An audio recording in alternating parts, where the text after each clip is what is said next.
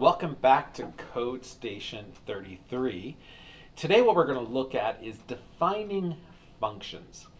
We've already looked at using some functions. We used the math functions like square root and cosine, and we've looked at printing with methods that we found in the serial library. Today we're going to look at how to create our own functions inside of Tinkercad. So let's dive right in. So the first thing you're going to have to do is put on an Arduino Uno. We're not going to do any buildings with any circuits. We're going to just jump right into code. And I'm going to switch this just to text. And we're just going to look at the text. So before we go into creating our own functions, I want to point out that we already have two functions that come automatically with our code when we create a Arduino project. The first is setup, and the second one is loop. This can give us a lot of information about how a function is designed and how we would go ahead and create our own functions. So it's a good template. The first thing we should look at is the word void. Now, we're going to do more with this in a later lesson, but void means no information is sent back from the function. The function just carries out its task and moves on and goes back to the normal operation of the sketch. In this case, the first thing that happens, we know, is that setup runs, and I have it beginning the serial monitor because we might need that. And then it only runs one time. Then we have another function down here called loop, and loop, again, is void, means it returns nothing. And it's going to run repeatedly over and over again. Now that's built into our sketch in Arduino, that it's told to run loop over and over again. Any other function that we design, we have to do a specific trigger that will make the function execute. And for our purposes, the trigger is going to be a call. Essentially, we're going to say the name of the function in order to get it to do what we want it to do.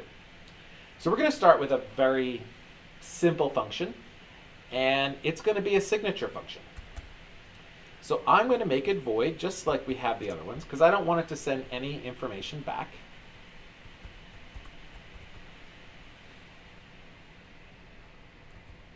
And we're going to do a signature name.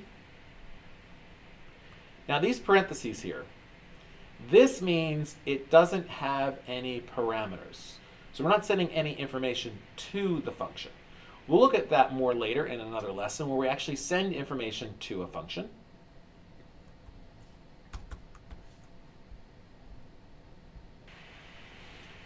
Anything that we put inside of this function, now sometimes we call this a method, depending on what language we're using it, but here in Arduino we call it a function.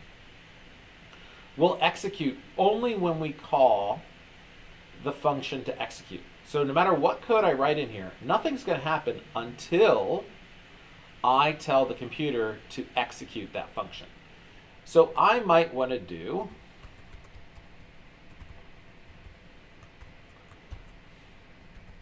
my name,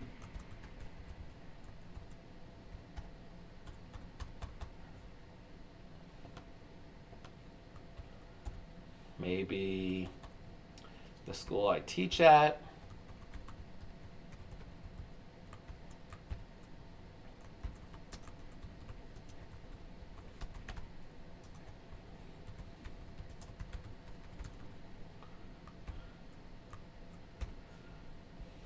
oh, I forgot my quotes.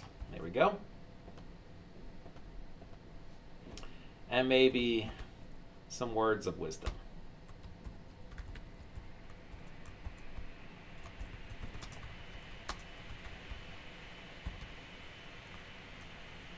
Great.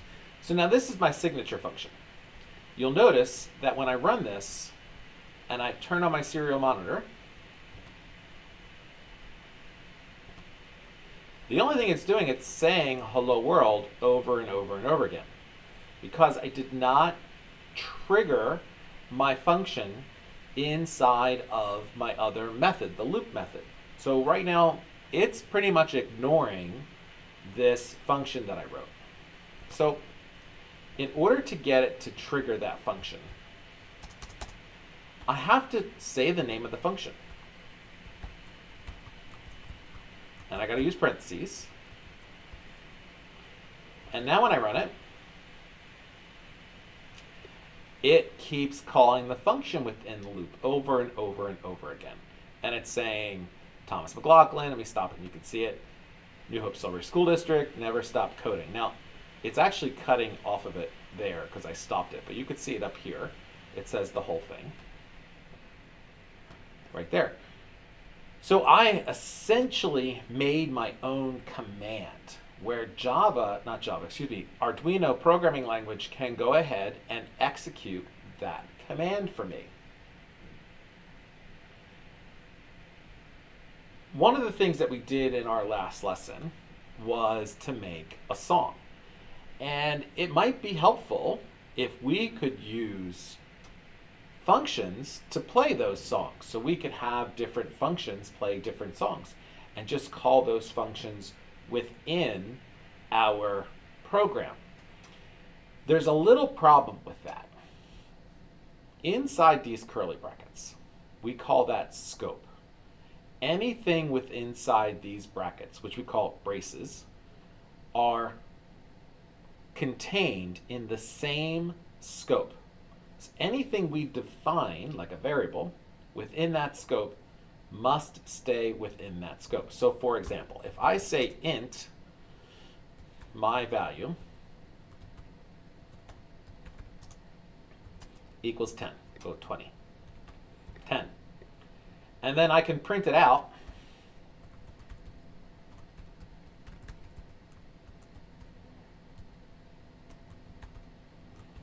like that. The variable my value only lives within this function.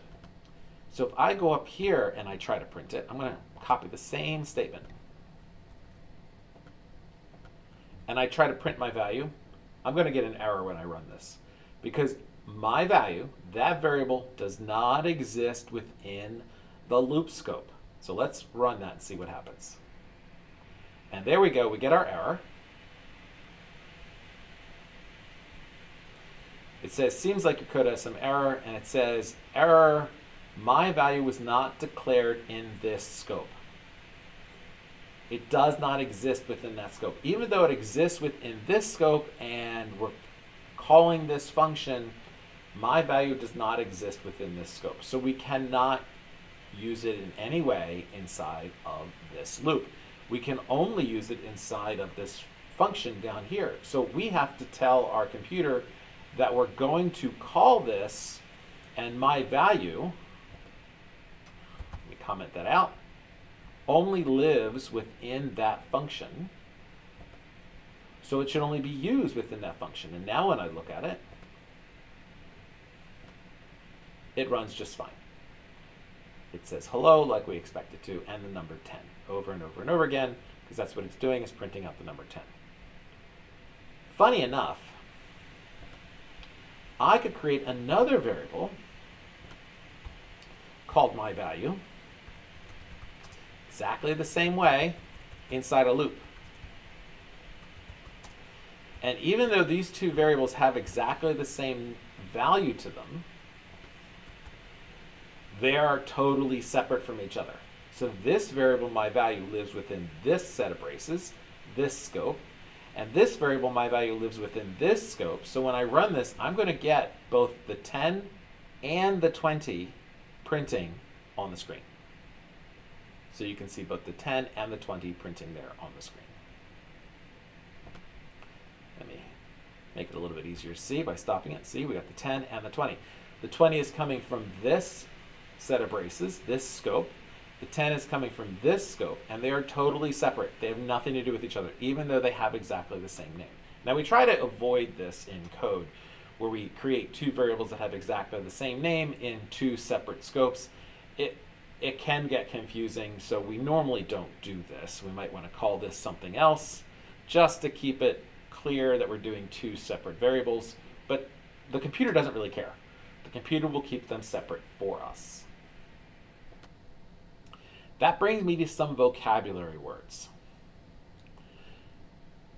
My value 2 and my value are local to their respective functions. My value 2 is local with respect to loop. My value 2 is local with respect to signature name. I can go up here and create another my value.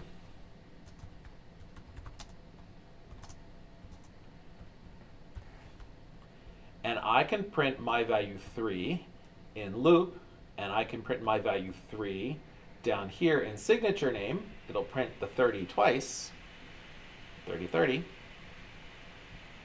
because that is global. It is outside of both of these scopes. We can kind of think about the whole sketch being in braces, and this void setup and this void loop are within the braces of the whole sketch.